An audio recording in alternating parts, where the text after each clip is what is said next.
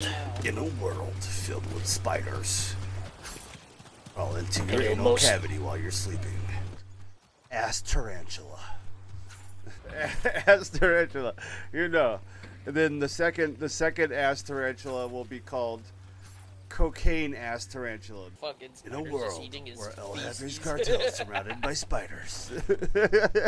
It just starts off as a normal everyday spider. Like this guy, you know, he has, like, you know how people have pets and shit, like, so he's got his tarantula and he's got his fucking dogs and whatever weird birds he's got, but everything dies, and then this little shootout that goes in when the police start coming in the fucking, yeah, exactly, they go and raid his house, and in the process of all that, the glass breaks of the terrarium and the fucking spider just runs away.